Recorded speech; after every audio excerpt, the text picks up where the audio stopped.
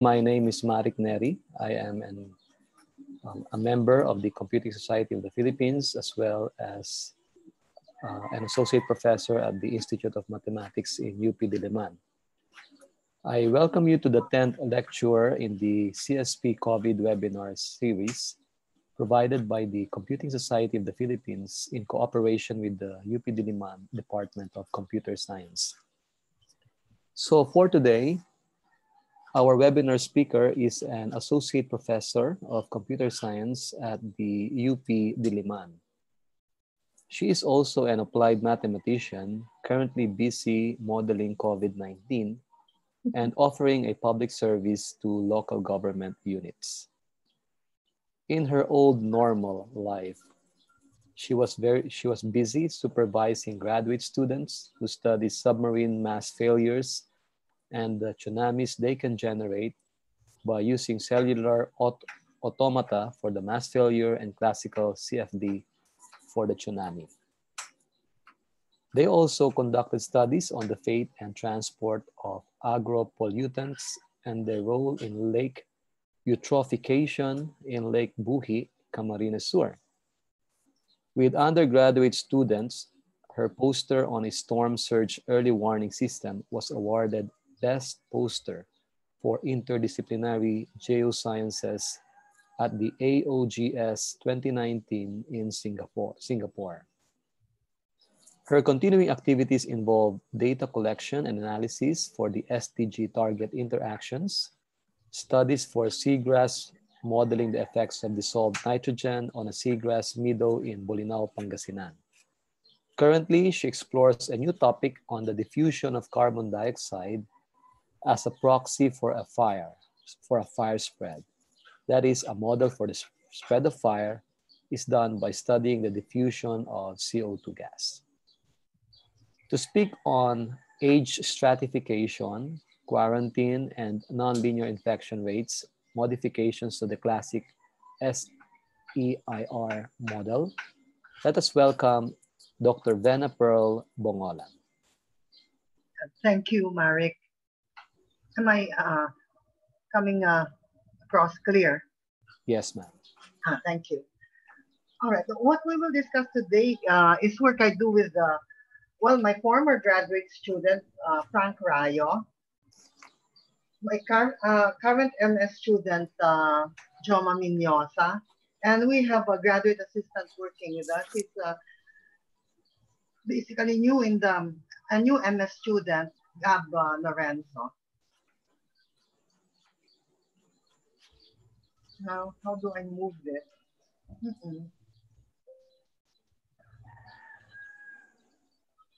Okay, I have a problem. Huwag na lang ako mag-full screen.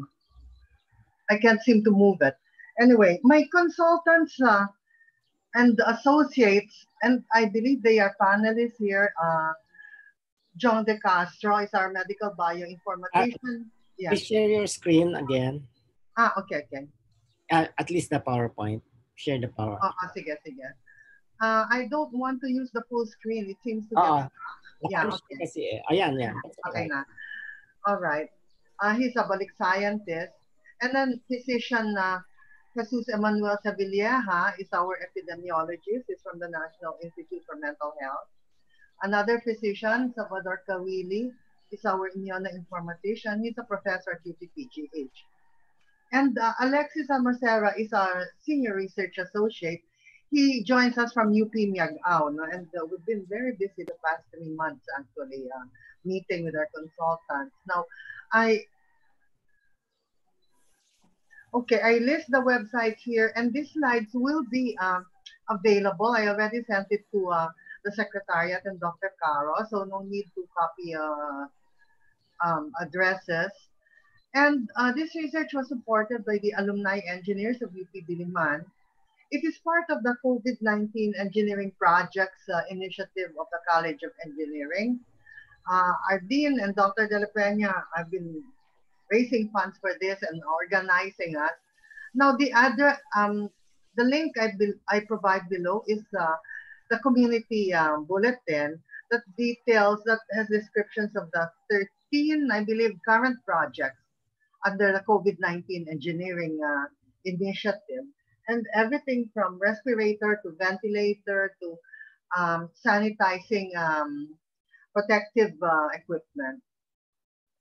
Now, these are the latest from GAB.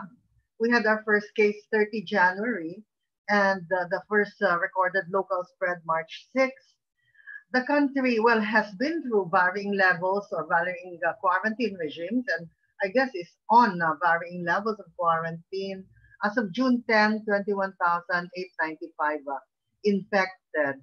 Now, it's a bit hard. It's a bit hard getting a handle on data.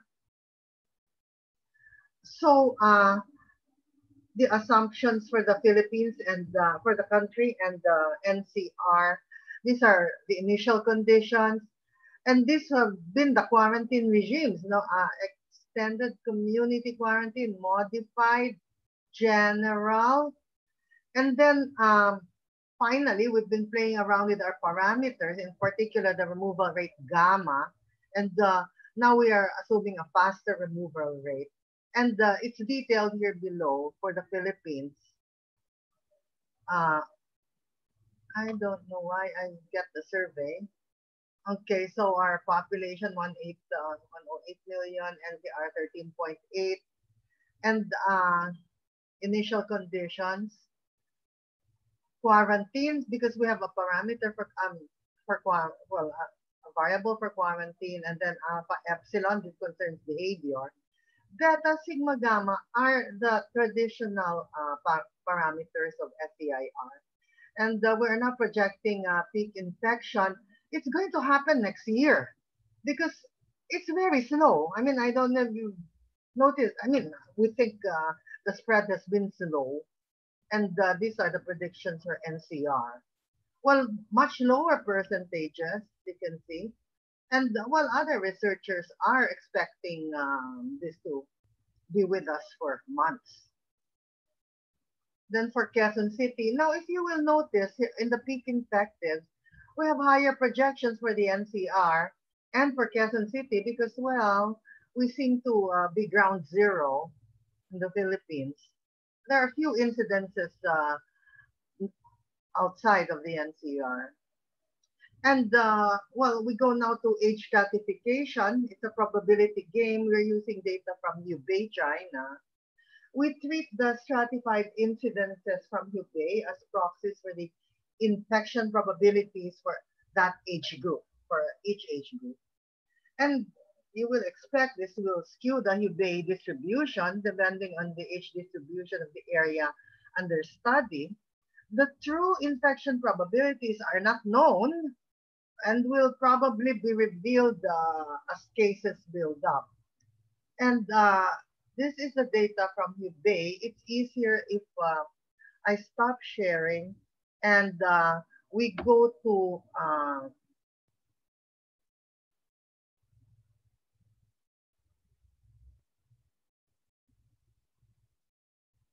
here. This is clearer now. So this is coming from the Hubei data. And observe if they have more than 44,000 cases. Observe the scatter of confirmed cases. These are the infectives, no? Observe them 0 to 9, 10 to 19. Very small, low probabilities for younger population. And it increases as we get older. The peak in Hubei is around 50 to 59. Now, the earliest reports from Wuhan gave the median age for fatalities as 73 or something. And that was when I thought, you know, a young population like ours, median age 25, lower than the world median of 29, should have an advantage here in terms of fewer infections and fewer deaths. Because I am treating this now as the infection probability as proxies for infection probability. And the other thing I'd like you to observe is that things ramp up at age 30. I'm highlighting it here. And we will see this happening even in Quezon City and nationwide. You know, that 30 to 39 infectives ramp up. It's a peak, in fact, and also age 50. So that's a trend there when it comes to age.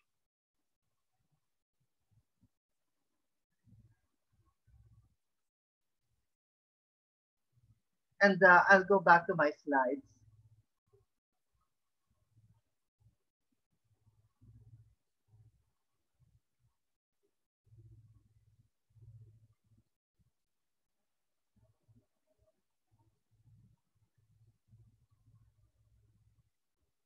Now, if you will look at the graph of, this is the probabilities from China, and these are the Quezon City distribution of cases when this paper was written, definitely skewing right or tilting to the left. And we did this treatment. No? So we applied the proxy probabilities from Hubei to the Quezon City age-stratified population. This is what we got. And in our paper, we did the extreme case. Japan is blue, median age 48.6. Kenya is 20, median age 20. That's a red for Kenya. Well, because Kenya is so young, you can see it's peaking at 30. But in Japan, with their aging population, the peak is at 59. And then, okay, I will be switching to the spreadsheet because that's easier.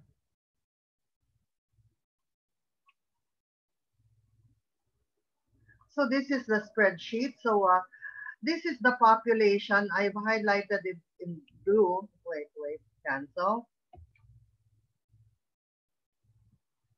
Here, I'm highlighting it in, well, let's use a different color, dark blue. So we're multiplying now the age-stratified population for Quezon City by the proxy probabilities coming from Hubei. And well, this is a dot product calculation. We're multiplying the components. We're dotting these two vectors. Think of this as two vectors. We're dotting them and calculating mathematical expectation. And from that, we projected now the cases for Quezon City. And it's projecting a very high number, 9.95% here. I'm highlighting it. And this should, we realize now, this should be treated as, well, way high, probably 10 times what is observed, what will be observed eventually. Interestingly, the death rate seems dead on because there's also a probability for deaths from the Hubei data. The death projected is, or the mortality rate, so deaths over cases, is 6.94%. And right now, I think it's a little over 7%. So this was the table we used for age-stratified projections. It's a dot product for those who are following the math.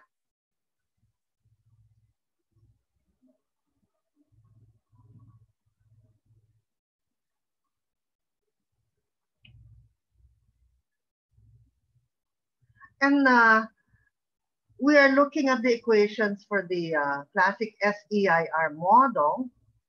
And the modification for quarantine actually involves only the first term here. Put a Q there for quarantine. Basically, we will control the interaction between, so the letters here are the susceptibles, or those who can catch the disease, exposed but not yet infectious or infectives. These are the people spreading the disease.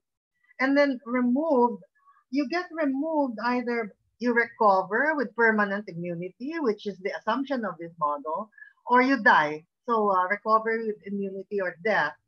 And to put a quarantine control, just put a Q here. Or you may make it variable, Q of T. So from the classic model, we just added this. Now Q of T 0.4 means the quarantine is 60% successful. If it's 0.2 or a smaller number, it means it's 80% successful. So we're just limiting the contacts between susceptibles and infective. Graduate students, here's a quiz. What does QT equals 1 mean? Can they answer? No, the participants can't answer. Anyway. Ma'am, pwede naman po if they're brave enough to answer. Yeah, I usually offer prizes, but I guess that works only in high school. Well, QT equals 1 means you did nothing. You get back to original model. And I will be giving quizzes on how to turn off an effect. So QT equals 1 means no quarantine. You get back to original model. And basically, I will not show the spreadsheet. This is just a column in the spreadsheet. And we made it variable at the request of Dr. Sevilleja because, we were having problems estimating when the quarantine took effect. And also, when it comes to testing, which is, we rely only on confirmed or tested cases, there is a delay in the testing. And that is why Dr. Sevilleja wanted to be able to set it on a daily basis. And then this is from the first report we submitted to the Quezon City mayor. We tried putting a range, and well, the worksheet was overestimating it even then at 14.32, infectives at 14.32, and 9.95 was coming from the age stratification. And well, this number is quite close. The mortality rate, 7% of infectives. At that time, the WHO estimate was something like 5.6. China says 4. Italy said 12. Well, I was hoping we could keep it lower because of our advantage, or my presumed advantage of a young population.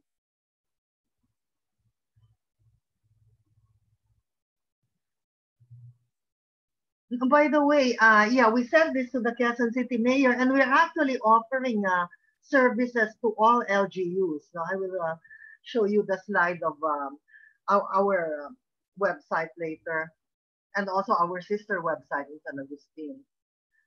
Now, this paper was written by Frank Rayo. Basically, he took the theory of age stratification and put it in the spreadsheet.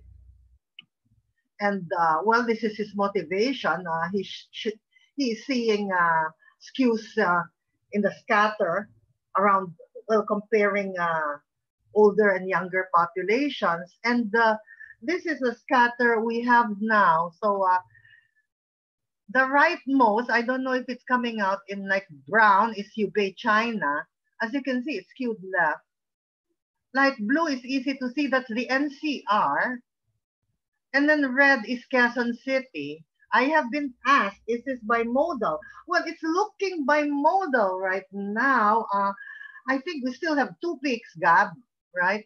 We've been monitoring this since, since we began working, March, April, May. This is from May 17. And you can see in the Philippines, NCR, and Quezon City, it's peaking at age 30 and age 50 in the NCR. For Quezon City, age 60. Now, here's the advantage now. People in the 30-somethings, I expect to survive. The mortality rate, increases as we get older, and we know, so it increases with age and morbidities. And the biggest morbidity we've been reading is cardiovascular, diabetes, asthma. Now, Frank wrote the equation this way. This is the SEIR model with the Q parameter. This is the term where you transition from exposed to infected. So you've been exposed to the virus. E means exposed to the virus, not yet infective. I, you're already infectious. You can spread the disease.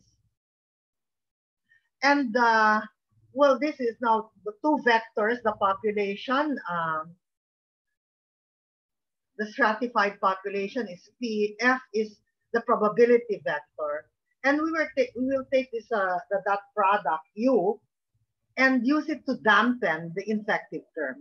And the details here, we're doing an F dot P. So component-wise multiplication, you come up with a scalar U, and you will use it to dampen the infection term because U is less than 1.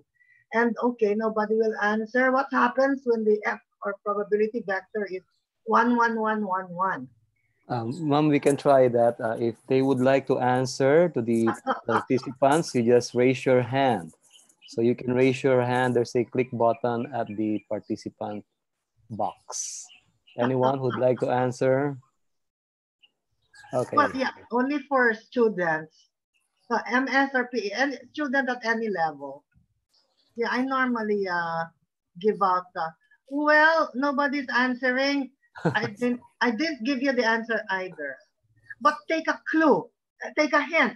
You should be able to turn off age-stratification, right? So if the probability vector is 1, 1, 1, 1, 1, you just get the population, which will get normalized. So this is no age-stratification. Now, the results, the conclusion. First, this graph here demonstrates what we call flattening the curve. There's a faint red line. This is without age stratification. There's a clear red line. So the peak is now lower. And also, what we observe is that if you lower the maximum infectives, if the peak lowers, it also delays peaking. Now remember, we interfered with the natural course of this epidemic. So we don't know what would have happened if we did not lock down, but what would have happened is it would have spread very quickly. A lot of infectives, well, mortality rate we know, 7% in the Philippines. But now what we did is we're flattening the curve, we're interfering, and we pushed back the peaking. We delayed the peaking.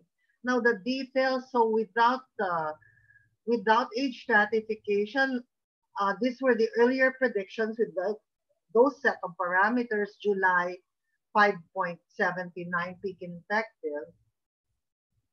But with age stratification, we pushed it to September, but only 3.4%. And we continued working on this model because we're finding this prediction still high, actually.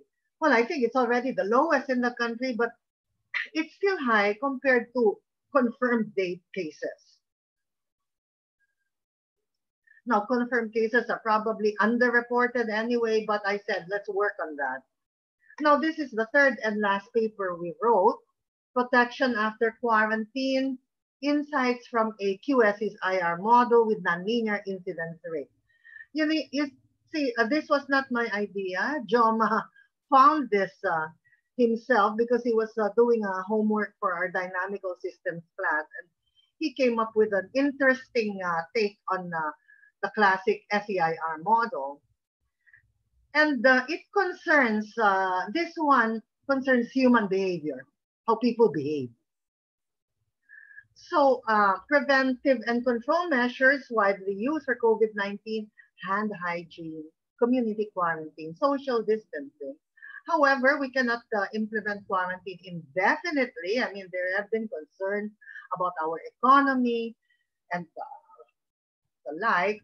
Now we explore post-quarantine scenarios and introduce this alpha and epsilon, which mimics the effect of quarantine without quarantine. Well, back to the SEIR model. I reproduce on the left the classic model. And again, we will play with the exposure term, this first term. It's just beta SIN. We played with that. Frank already played with that. And Joma introduced this 1 plus alpha S over N and 1 plus epsilon I over N. So alpha goes with the susceptibles, epsilon goes with the infectives. And what are these? That's the question.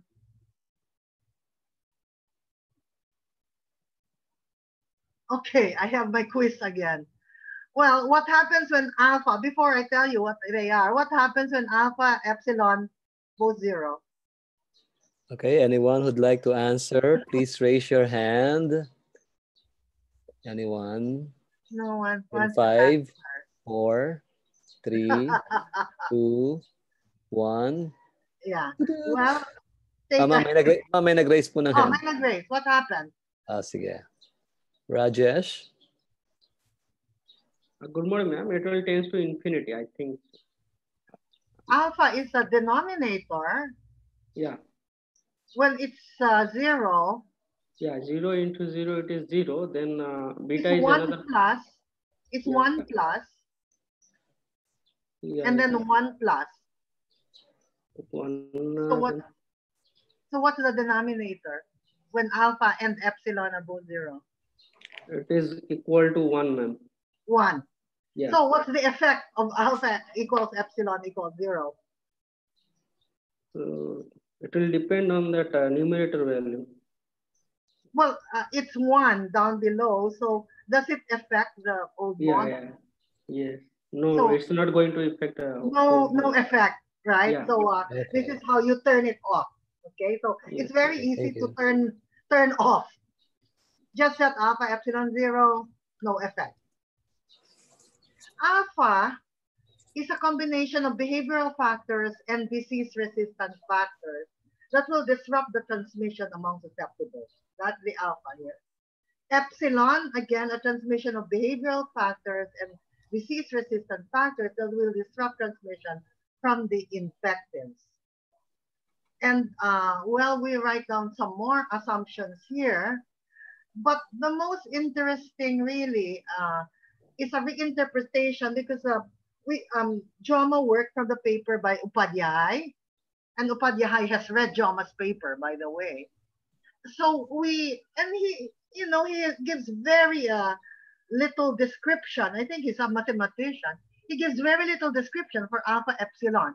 So with our epidemiologists, immunologists, and immunoinformatician and medical bioinformatician, we reinterpreted alpha and epsilon. Alpha and epsilon are, like we said, behavioral and health factors. So a small values for alpha and epsilon is the highest exposure rate. People are crowding. We don't have or have inadequate PPEs or personal protection. No hand washing, touching the face. When it comes to disease resistance, we have low disease resistance. We have a natural predisposition for infection, malnutrition, lack of exercise, pre-existing conditions. So this is bad. Small alpha, small epsilon is a bad situation. Big values for alpha and epsilon is a good situation. Notice it's a denominator. We have a low exposure rate. We have social distancing. We have appropriate protection. Excuse me. We have proper hand hygiene. High disease resistance. We're in good health, natural resistance. We have good nutrition, physical activity, we exercise, and we have good overall health. And then this is now the variations. Now, small alpha, small epsilon is pink. This is a bad situation. Big alpha, big epsilon is in blue. This is a good situation. And then the in-between situations. And I guess this might be our contribution. We interpreted alpha and epsilon from Upadhyay's very terse description of alpha and epsilon. Now, most important from Joma's paper, we skipped sensitivity, elasticity analysis. We skipped that. And these are Joma's words. So release from quarantine should be strongly predicated on continuance and strict adherence to recommended social and health promoting behavior. Before you leave quarantine, make sure these are in place. We caution against hastening the pace of the pandemic or, the chickenpox party. You figure, people are going to get chickenpox, so we have parties for them so the children will all get chickenpox. But we caution against this because we fear it would overwhelm the health system, and this may result in unnecessary deaths. Now, the latest from San Agustin is that the Manila health system might already be in the danger level, but the Quezon City facilities are okay. So they monitor that. Okay, reproduction number, we skipped the discussion on that. So social distancing, hygiene, and contact tracing could be effective control strategies for minimizing the spread of the virus post-quarantine. And this came out of an analysis of the reproduction number. Now, in disease-free equilibrium, the equilibrium points were equals I equals 0. If we maximize alpha and epsilon, the good condition, it's equal to a 50% effective quarantine. Quarantine is still more effective. Alpha epsilon does not give us the full effect of a quarantine, but it's like 50% successful if we observe proper measures. And well, he tested it in Quezon City, decreased infections by 3.45%, Iloilo 3.88%. But he got this unique result that Peking was pushed earlier. I still have not found a good explanation for that. And oh, okay, I'm making good time because I can tell you now about our collaboration with the University of San Agustin in Iloilo. I'll bring you to their website and I can show you their products.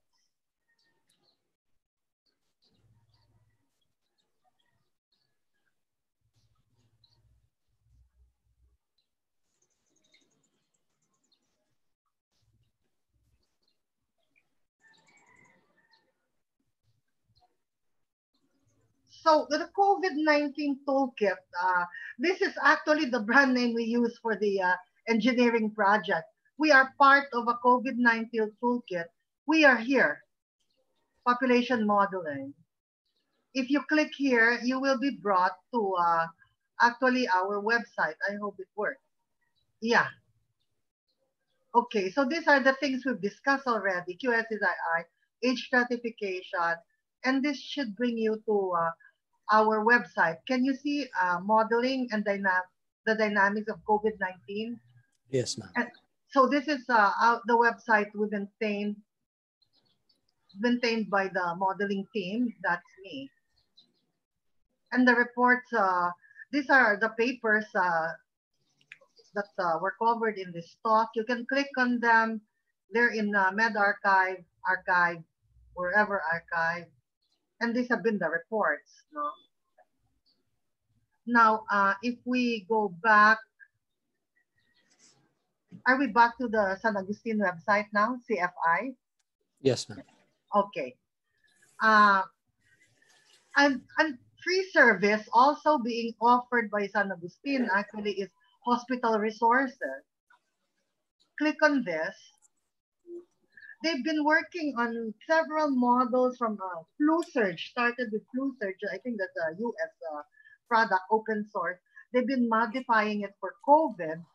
And they can do this service. They can come up with a report. Although if I click on this, it will take long. I'd better show you what I downloaded. Yeah, okay.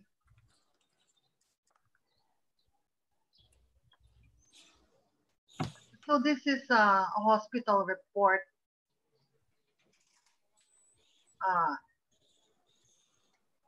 And they can, San Agustin can do this for you.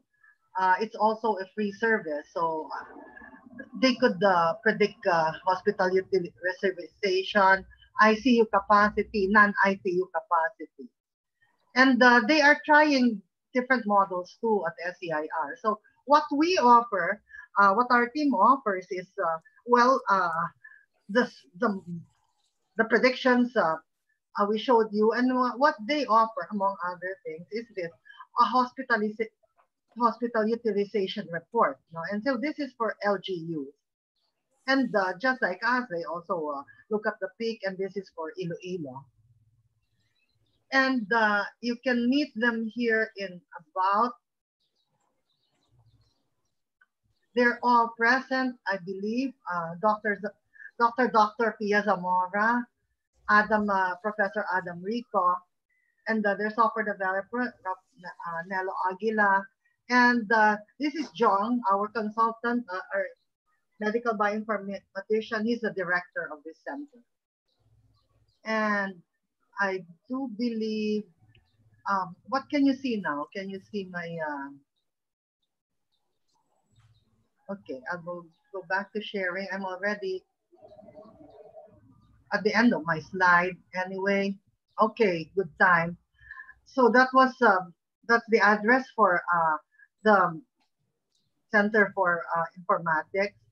And our references, you may download our papers at that website that I showed you. Okay, I'm done. Thank you very much. Maraming salamat po. Okay, thank you very much, Ma'am Boñgolan, Dr. Boñgolan. So for our participants, if you have any questions, you may put that in the question and answer, the Q&A box. Please indicate your name and also your institution. And if you want to speak out the question orally, you may just raise your hand and then we will give you the time to voice out your questions. Okay, before we go to the questions, a reminder to the participants, we provide participants with e-certificates for the webinars, provided that the participant first registers as a member of the Computing Society of the Philippines. Okay, so is there any question? I have a question, ma'am. Yes, sir. Yes, sir. Yung sa regarding the model, Yeah. can we say that we are mimicking what happened in Hubei, China? Here in Quezon City, are we close to what happened there with respect to the age stratification? Well, we have a different age stratification. Mm-hmm. So what I expect to happen is we will do better. We're a young country. That's the theory I'm putting forward. No? We have our median age is 25 point something, lower than the world median. We will do better in terms of fewer infections, fewer deaths. So God, I hope we don't mimic what happened in Hubei. And Italy, well, Italy is the oldest population in Europe, median age 48. Oh God, I hope we will not mimic Italy. And I think we are not. Is that the question, Mark? Yeah. Okay, yes, ma'am. So that's at least that's a good news for us. Yes. It's good news for us. And that is why I thought of the age stratification. It's actually an advantage now to be young. Mm-hmm. Yeah, other questions, I'll bring it to, I'll bring it. Can you see the slides? We're back to the slides, right? Yes, ma'am. Well, we have a question here from, yeah, okay. From Mr. Renish Simon, or Renish Simon. Right, yes. With the current information we have and the developed model, what would be your opinion with the current move of the Philippine government in the context of quarantine measures? What is the current move now? So right now, I think there's a shuffle between ECQ, GCQ, MGCQ. It's a shuffle. Yeah. Well, for our modeling, it's a nightmare. But we've made it easy because you touch the Q, right? No quarantine is one. Successful quarantine is a small number. Well, you know, that's the thing. It's hard to discuss policy if you're a modeler. Because there are other things that come into play, like the economic repercussions, right? So, well, the observed infection infections happening in the country and in the NCR are small. We have few cases, which is good. Now, will we survive if we lift quarantine? That was what Joma was trying to answer. Well, we could protect ourselves by with the learnings, you know. Now, yeah, I do not know as to the government shuffle. It's a bit hard for me to say. All I know is that younger people will most likely survive. So notice that the scatter of incidences in NCR and Quezon City seems to be bimodal. 30s has a lot of people there, 50s and 60s. But it's definitely skewing left. And the younger people will most likely survive it. So that's what I'm hoping will happen. So with respect to that, so you said that we try to, in a way, if we lift the quarantine, at least we provide some measures wherein we try to mimic quarantine. Right, right. That's with the alpha and the epsilon. Yeah. And with the age stratification, where we have a young population and we have better chances of surviving. Right. Do you think that it's a good move for government to slightly ease restrictions on schooling, for example, for the young people, as long as they observe these quarantine measures? Well, I don't know what is the experience in other countries. I think Korea lifted it, kids went back to school, and then they felt they had to impose quarantine again. It's a bit hard, you know, to, well, definitely, once quarantine was lifted, we expect a surge of cases. That should not surprise us, right?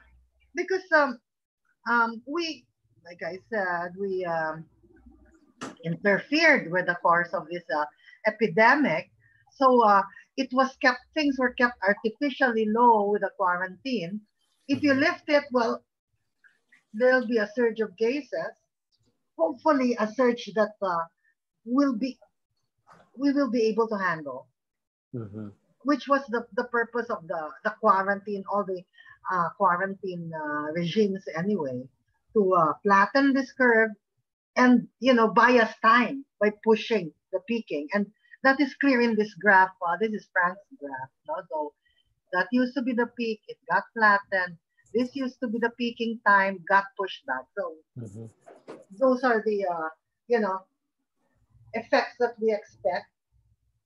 But I leave that to policy makers. They can ask us if we want, but all I can do for them is give them my new projections. Okay. We have a question from Miss Mary Jane Isiderio. Yes, please. So, was the basis of the model limited to age only, or did you consider other factors? Well, yeah, it was only age. So right now, we played around with the quarantine parameter, the Q, the age stratification, because I thought that, you know, it's a probability game that I expected to win, and I think I am winning. And then the alpha epsilon, yeah, that is like an exploration in the infection rate, nonlinear, and then it also tells us about what behavior we can do, what we can do for, what were the recommendations there. We should be watching our health. Okay, so the behavior things, no? Crowding, social distancing, protection, hand hygiene. And then we can build our resistance. So these are healthy, our health lifestyle or something, diet, exercise, whatever we do for good health. No? So these were the only ones we've considered so far. Modeling continues. Dr. Almocera, I think he is here. He is working on modifying SEIR with contact tracing, the asymptomatics, undetected cases, and the like. I don't know if Dr. Kawili is here. Actually, we have begun playing around with the parameters. The low numbers I was able to give you at the very beginning, Gab came up with this. That's because we played around with beta is lower now, 1.5, because the early reports, the early modeling for Wuhan, beta was 3. But somehow, we were able to bring it down to 1.5, incubation rate 0.2, removal rate 0.5, fast removal. And we are able to get lower numbers. Well, of course, I am happy with lower numbers, but maybe you will not be happy that it will be with us for months, more than a year in the future in the Philippines. Quezon City, where I personally am located, it is some months from now to April 2021. But the good news is it's very small already. These are the lowest predictions I have come across for this country. In this table that you are showing, we see this in the input. You have, is this alpha over epsilon? No, that's alpha epsilon. Alpha epsilon. Yeah. It's not over. Okay, sorry. The best behavior, alpha is 1, epsilon is 1. Okay. That's the best behavior. And these assumptions are best behavior assumptions. Yeah, you have to be on your best behavior to get this. And we have a follow-up question on the Yes, alpha please. and epsilon by Mr. Yeah, Kerry Hiponia. Yeah, okay. How can you come up with the values of the alpha and epsilons? Since it depends on a combination on the scenarios like social distance. Yeah. Well, actually, here's the alpha epsilon, right? And here's the meaning of the alpha epsilon. Now, the maximum number, well, I already asked the quiz, alpha 0, epsilon 0, no effect, original model. The highest number but from Upadhyay is 1, 1. Alpha 1, epsilon 1. That's the highest number allowed in the original paper of Upadhyay. And when it comes to the spreadsheet, they're just columns, just like the let me see if I can show you the spreadsheet. Okay, I think I can show it to you.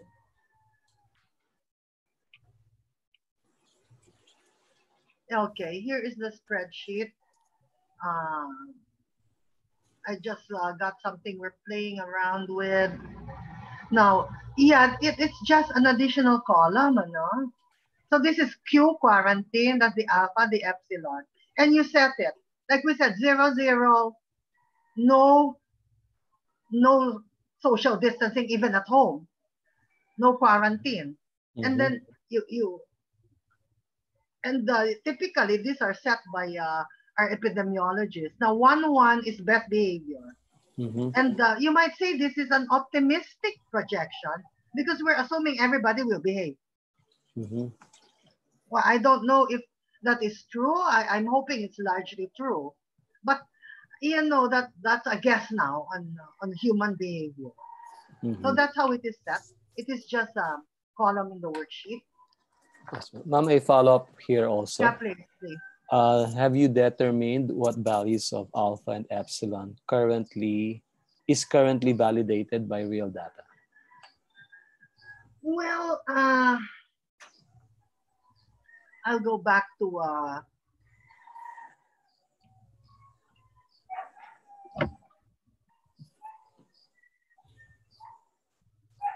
I'll go back to the table here, the table of scenarios. And okay, I'll share this screen.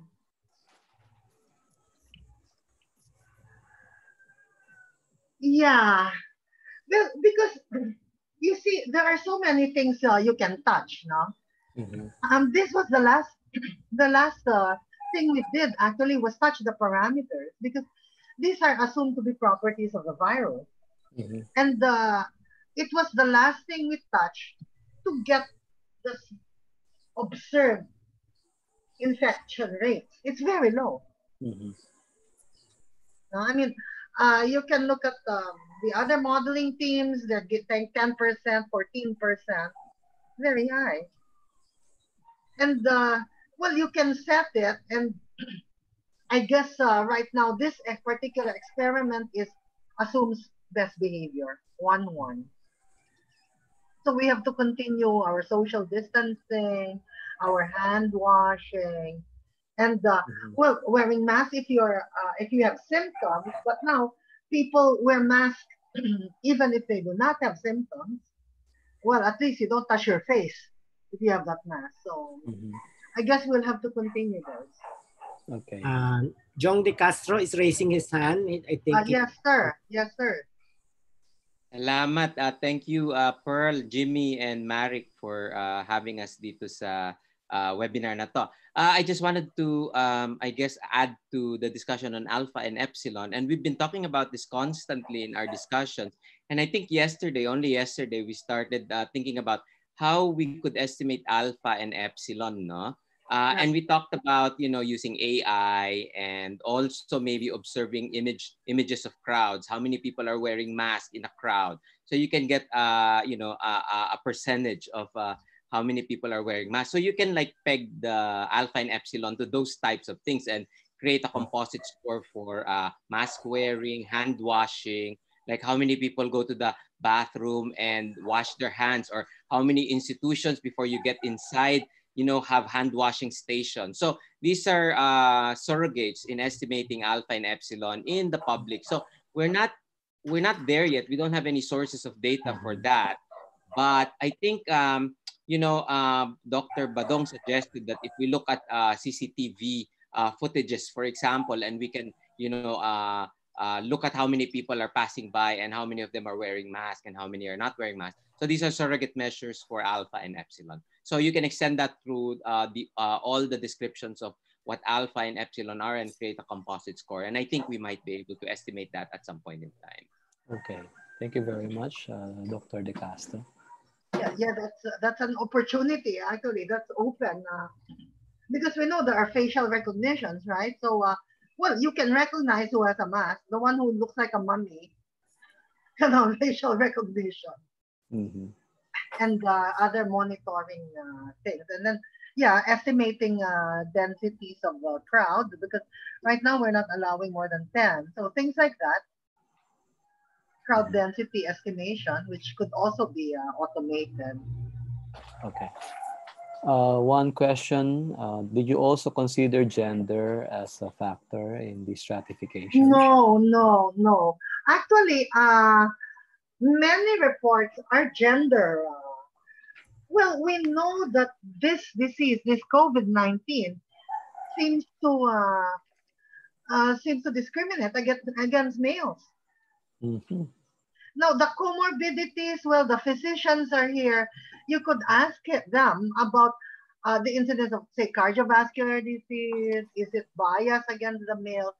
But, we have, that is something, that is a refinement we can do, of course, to have sub-stratifications by gender. Because actually, more than gender, we have been discussing doing this for the comorbidities. Like cardiovascular, what percentage risk do you have? And we have been discussing refining this model based on comorbidities, although right now age is a good proxy for comorbidity, because the cardiovascular, the diabetes, and the other existing conditions come in as people age. So that is used like as a proxy. All right. So is there any more question coming from the participants?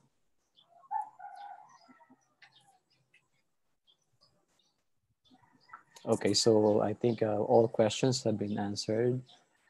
So do you have any final comments, Ma'am Dr. Boñgolan? Well, or any word of advice for our participants on how to achieve that ideal alpha and epsilon equals. Yeah. How to achieve? Well, know your. I think first keep yourself informed. Okay, and try to fight fake news.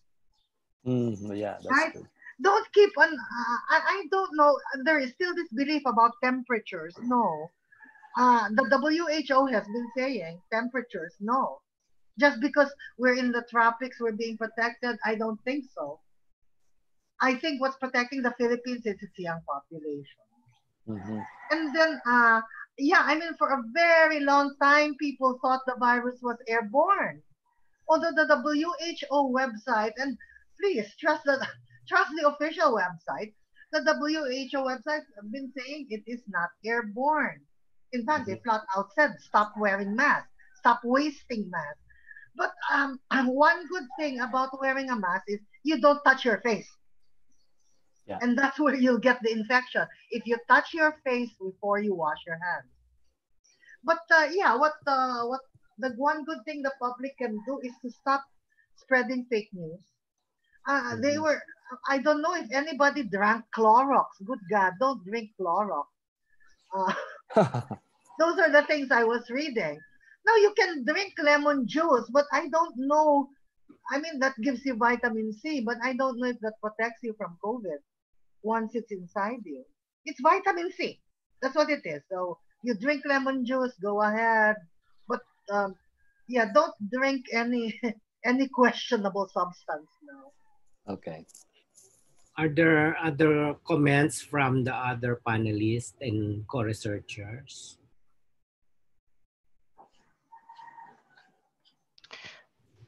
Yeah, I have. Can I Dr. Tavilla. yeah, contribute?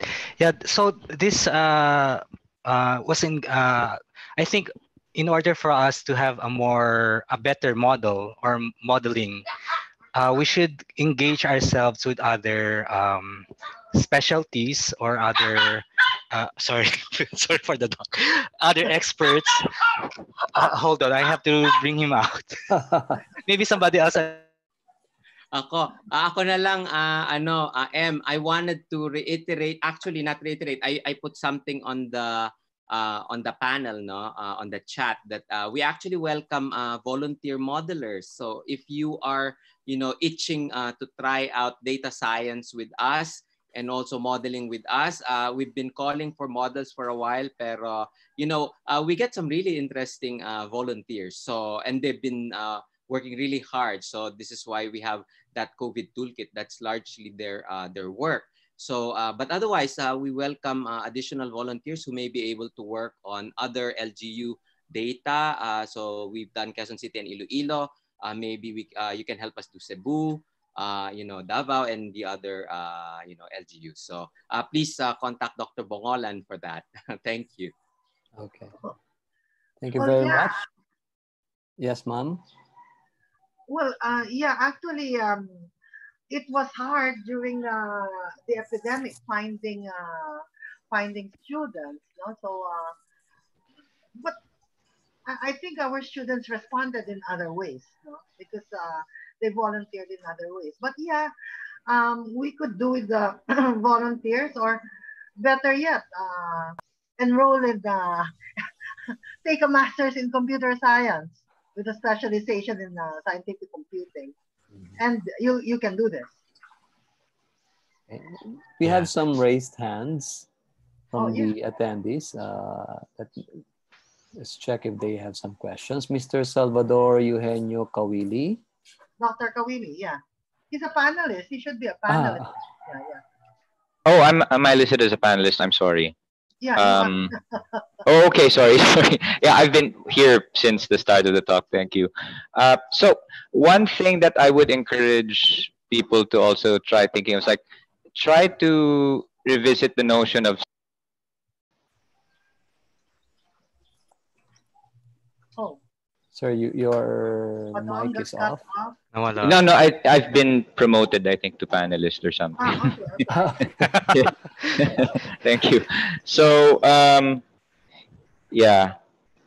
So actually, I think that one interesting exercise that many or all of us can try to do is like try to revisit the notion of Fermi problems. So Fermi problems are uh, these problems that can be solved, or these are like problems that are supposed to be solved with very little, if any, available data. No? So they're named after Enrico Fermi, the famous physicist who, according to one anecdote, was able to estimate the initial amount of energy, the amount of energy released from the initial test of the atomic bomb by dropping a piece of paper and seeing how far it moved horizontally, you know. And then within, like, I think a factor of two, he was able to estimate just based on some theoretical consideration. So that's another line of investigation that we're trying. So that eventually we'd be able to have pieces of data plugged into a bigger framework. It's basically some kind of glorified guesstimation game. But I think that if enough of us do it and we have different models, none of which are actually identical, we'll probably be able to come up with some kind of consensus. So I think Dr. De Castro may have mentioned this earlier. So it's like having multiple models, multiple alternative models that can give us some kind of consensus without necessarily relying on any particular model, because we know that all models are wrong, right? So, but if we have enough models pointing in the same direction, it gives us more confidence to say that, well, maybe that's the way to go. Okay, thank you very Thank you. much. Miss May Grace Matiliano.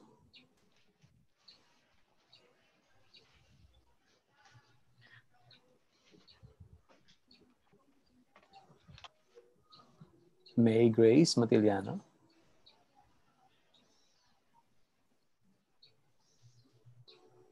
Okay, so let's go to They can Miss. type, perhaps they can type something in chat.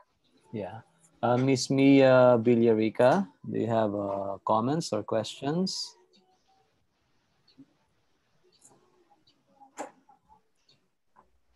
Mia Villarica.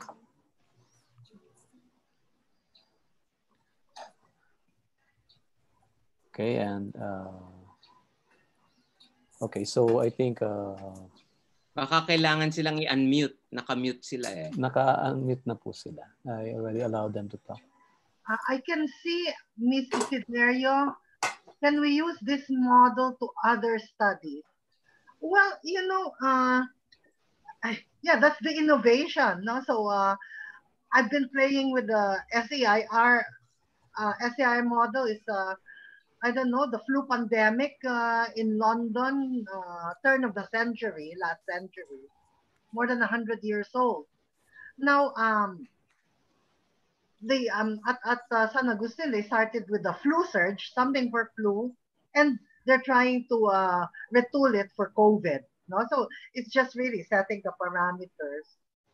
Yeah, I'm not sure.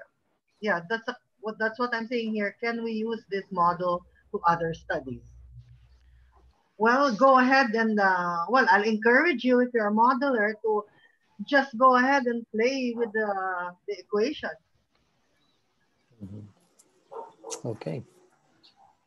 So are there any other questions or reactions coming from the attendees or the panelists? Yeah, so may I now continue my sorry Yeah, for ahead. earlier. Yeah. So what I learned from this experience of collaboration between Dr. Boñgolan, Dr. De Castro, and Dr. Kawili is that a multidisciplinary approach is really needed in order for the model to be more be better, to have a better model, because of course we have our own expertise and we can read basic things. We know all basic math, we know basic health, but of course mastery of the subject and experience is also important, and this contributes to different interpretations or insights of the different parameters. So that's why it's really important to have a collaborative effort when doing modeling. So biologists, social scientists, computer scientists, mathematicians, these are all important. Mhm. So I think we have people here who are interested in getting your contact details for possible collaboration. So how can they avail of your contact details? Well, this these slides these slides will be are available. Do I have my? Okay, I'll type it out here. Boñgolan at up.edu.ph. Okay, that's very Uh, good. that's my email. But I have made these slides available, no? And I think Dr. Caro said it will be in the YouTube or what. Mhm. But yeah, contact me. I'll give you all the. That's why I wrote out the website addresses. You can see there. If you want any particular paper, you can download it there. Mhm. Okay. Also, Dr. De Castro provided his email in the chat box for the information of the panelists, of the attendees. Okay, good, good. Can we use less number of controls, more number Of of, case, in uh, case can we control use study. less number of controls? Perhaps this will refer to the parameters. More number of case. Yeah. Well, As as Dr. Sevilleja has pointed out, uh, it's good to take an interdisciplinary approach, and you will see that well, yeah, different people view these things differently. Dr. Kawili, yeah, the doctors of medicine are actually sort of have been playing around with beta, sigma, gamma because they have a more nuanced understanding. Like beta, the transmission rate, they will tell you it's not really an exclusively a property of the virus. It's a property of the virus meeting the host. So I get I I get busy listening to the doctors. Now, less parameters. Well, you know what? I and then Joma added is alpha epsilon, and then well, Frank added this age stratification. So those are all added things to the model. No? So now I think the question is, yeah, can we have less parameters and just data fit something? But you know, mm, you cannot avoid putting parameters in your model, whether they're the original parameters or added parameters. Well, some people are trying to make predictions just from the data. No? I mean, that would be the data mining. But this is modeling. Mhm. Okay, we have a comment from Mr. Jesus Emmanuel Sevilleja, one of our panelists. I'm sorry. Dr. Sevilla. I need to lower my hand. Sorry. Okay. Okay. Yeah, So I just shared my email if in case people want to have further questions or want to collaborate. Thank you. okay, and Actually, also Mr. yeah, no, Almacera shared his email also. Yes. So if you're interested in working with us, then you can also contact me. I have provided my email address. Okay. Thank you, Dr. Almacera. Merrick, I wanted to address that. Can we use smaller numbers of parameters? I think there are ways to short circuit the parameter. So we've been discussing this a lot as well. Short circuiting meaning, if we know that the contribution of alpha and epsilon is 0 or 1, di madali na, no? Bumababa yung, and quarantine, for example, when you lift the quarantine, that means you set the Q to 1. So you go back to the initial model as Doc Pearl. Ganun din ang beta. If we don't touch beta, most of the time we weren't touching beta, but it looks like Right. it needs to be varied as well. So there are definitely ways to like lower the number of parameters depending on the situation. It just happens that medyo complicated itong COVID pandemic na ito, and we've had to really gather knowledge from from different areas and interpret these parameters in many different ways. So thanks to the leadership of Dr. Boñgolan, who's been like the our modeler in chief, and her students are excellent in finding ways to like help with the Thank you. model. Yeah, yeah. I think they're listening. I don't know. I don't know. Okay, anything else? Any question, comments? One last note lang po, Dr. Boñgolan. Yes, sir. The epicenter seemed to shift from Quezon City to Cebu City. Wow. Yeah, we have to start facing Cebu now. Do you have some studies already being made on this age stratification in Cebu? John, do we already have anything for Cebu? No, we have not looked, but yeah, we do. We actually have. We're following the hospital utilization in Region 7.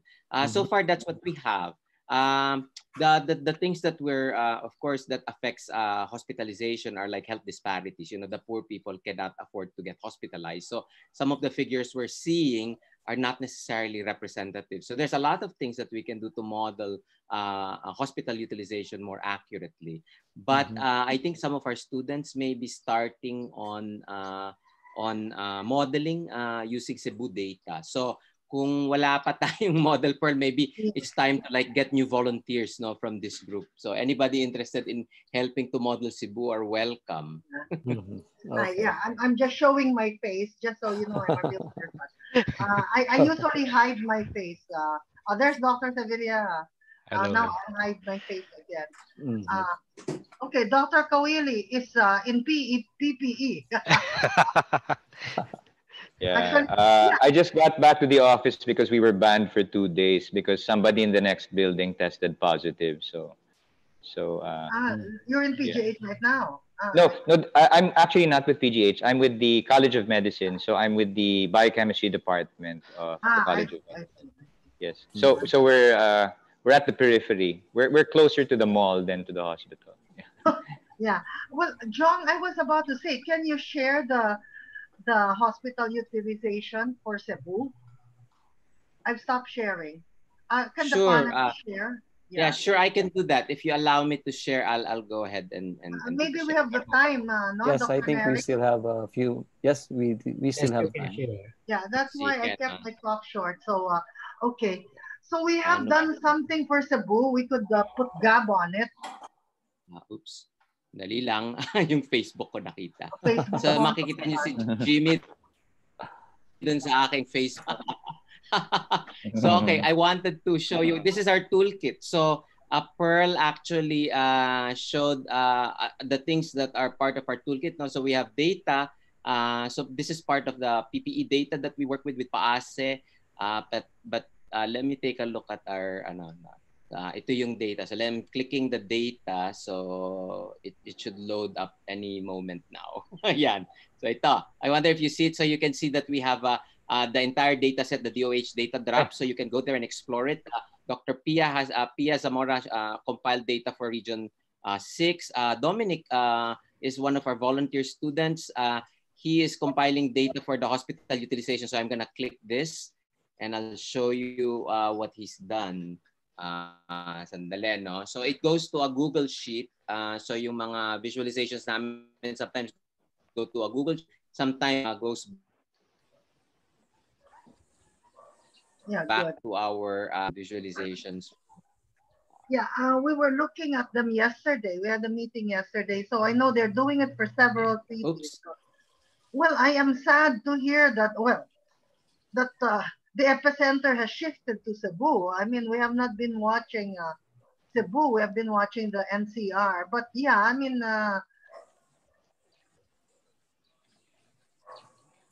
ayan, lumalabas na. Sandali lang ang nag-load. Yeah, Medyo mabagal. Yeah, I noticed that I think our servers are a bit overworked, but you can see, and this was what we were looking at yesterday. That's why, and we fear that the Manila hospitals might be already in the danger zone in terms of getting. Sandali, let me just show Cebu.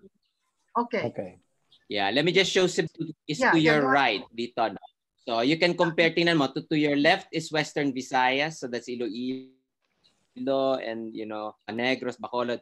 So to the right is Region 7, which is Cebu, Negros Oriental, I think Bohol. So tingnan nyo yung hospital nandun na sila sa may, you know, above the green line, which is 30%. So kung ko-compare mo sila sa West Visayas sa kaliwa, mas maganda yung hospital utilization sa West Visayas. And the gray bars is actually the submission rate. So kung mataas yung submission rate, so it goes up to 100%, that's good. That's very good data. Pero kung mababa yung submission rate, which is dito kunyari dun sa left side ng graph, kita mo yung gray bars, mababa, hindi perfect yung submission rate ng mga hospitals. But as you go to the right, gumaganda yung submission rate nila. So mas nagiging accurate yung itong hospital utilization. But again, we were thinking that these hospital utilizations, they come from the DOH data collect app. And we're following them on a daily basis. Dominic is doing this. Ang ganda, at least nakikita natin, puno na ba ang ospital? Pwede pa ba akong magpa-ospital? So it's still looking good in Western Visayas, but in Central Visayas, nasa middle range na sila. Kaya pa ng capacity nila, pero you know, when you get to the danger zone, baka yun yung time na kailangan na nilang mag-augment ng capacity. So we have that for the different regions, but I'll show you the NCR ones, okay, since Pearl mentioned that. So ito yung, so the first one is Manila. So you can see Manila is already quite, nandun na siya sa may... Oversubscribed. Yeah, oo. Tapos underneath that second district is Quezon City, which is still good. And then we can go down further. Third district is like Navotas, Malabon. So medyo gumaganda. Kahit paano ICU beds nila is actually below. So ibig sabihin ng mga cases nila medyo hindi kailangan ng ICU. Tapos this is 4th district, Las Piñas, Parañaque, somewhere in the south. So they're also in the middle range. So right now NCR is clearly the epicenter. So malapit na sila dun sa danger zone. So yeah. So we even have one moment. Let me show you something else that is quite interesting. Thank you for explaining. This model is developed. This one's the Quezon City visualization. This is compiled by high school student, Miss Isabel Isip. So sandali, nagpapakita ba? Can you see it? Oh, I'm not seeing it. No. Ito pala cumulative may lumabas your signed in as if okay, tinanggal ko na. So we can to so she's been following the data sa barangay level, no. So may tumawag sa akin na kaibigan ko who has a dental office, and she asked me kung magbubukas ba siya or hindi. Sabi ko, nasan ba yung dental office mo? Tingnan mo kung saang barangay sa Quezon City kung maraming cases. Kung maraming cases, wag ka na magbukas. Well, I was just joking, of course. She can do alpha and epsilon, meaning, you know, she can protect herself and her, you know, her patients. Maybe not her patients because they have to open their mouths, no. But she can protect her health workers by following strict alpha and epsilon, no, equals 1. So yun ang sabi ko sa kanya. So sandali, meron pa tayong isang visualization dito pero anyway, sorry about that. Maybe mabagal yung pag-load sa akin. Ito yung Quezon City, oh. So you can see yung visualizations. These were done by Isa and Jonathan Rico. So you can see where the cases are in Quezon City in our visualization. So maganda yung I mean, these are just compiled from the Quezon City Facebook data.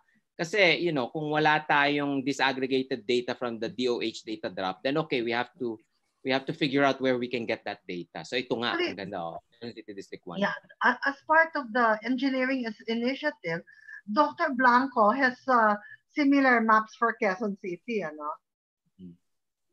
Yeah. Just as detailed, I think.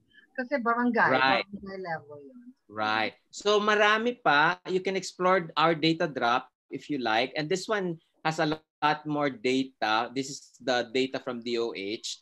And ang daming complaints dun sa data for DOH recently, no? Ang dami daw mali-mali.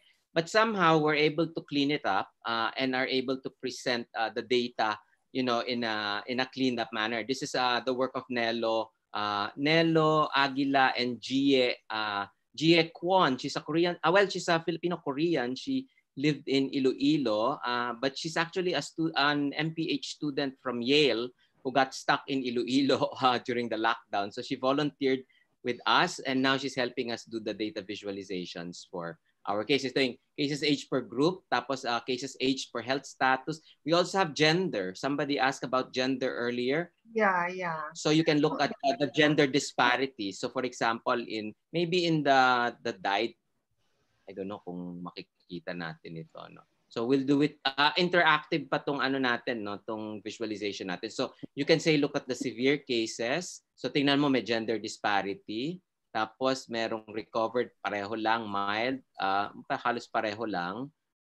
Merong konting differences. Yung mga namatay, mas maraming males kaysa females. Right. So ayun. I think it's the comorbidity. I mean, what the doctors can tell you, Badong, Dr. Kawili, Dr. Sevilla, I think it's the comorbidity. Yeah, right. We were asked if we can program this in, no? And okay, math graduate students, computer science graduate students, go ahead. Right? You're asking, did I consider other things? You go ahead and consider it. Ayan, they have the data on gender, split the compartment. So right now we have SEIR, split it into gender. Try it. Right. Go ahead. Right. Go ahead. Now you can email me. Yeah, here's our testing data as well. So makikita nyo dito yung testing data natin. So here we are also following it on a daily basis, so you can see na, you know, how many tested individuals and how many daily cases. So grabe, we're actually going up, no, from originally 872 on 630. I just saw this now. So ang dami pala ng increase natin. Nag-increase tayo without the requisite increase in being a surge. So this is not good. So, and we follow it on a daily basis, so people can go to our site. Okay. So thank you for this. I think we can access this website, no? This usacfi.net. Okay. So let me type that in the chat so people males can are see. more exposed because they need to work. They want the link. Okay, all right. Yeah, well, that's why I made my slides available, no? So the CFI website is there, my website is there, my Facebook website is there, no? But go ahead, send your email. So you already have my email. Males are more exposed. Well, Miss Isiderio, if you want to split the compartments of SEIR gender-wise, go ahead. Right? I can help you. Dr. Almosera is doing just that. He can help you. Okay. Ito pala, Pearl, when you were showing us, it wasn't showing. So I just wanted to show our team. Dr. Zamora, Jonathan, and yeah, hindi nakita. And that's and this is me at the bottom. Okay. So feel free to explore our site, and you can contact us as well if you like. And we're always in touch with Dr. Pearl. Thank you, Pearl, for showing our site as well, along with your website. So we appreciate that. Okay, so thank you very much for this descriptive statistics that we have seen, and we still cling to the hope that we are doing better this time around as we deal with the COVID pandemic. Yeah. Thank you, Dr. Boñgolan, for your talk. And thank you for all the panelists. And just a matter for announcing our next talk. Yes. So we will have our webinar for next week. Our speaker is Mr. Hearn Sermida and Mr. Paulo Balinas from Microsoft Philippines, and this will be followed by a talk by Dr. Noel Feria from UPD Diliman. So we encourage you to also fill up the survey, the poll, and so that we get feedback from our participants. So again, we would like to thank Dr. Pearl Boñgolan for your very informative talk and helpful talk. And we hope that we come up with these more dynamic models that would better model our situation right now and give us with advice or how we can go about with implementing quarantine measures without really the quarantine. So with this, we would end our webinar for this morning. Thank you. Thank you very much for Thank your you. participation. Thank you very much for coming, everyone. Bye. Bye-bye.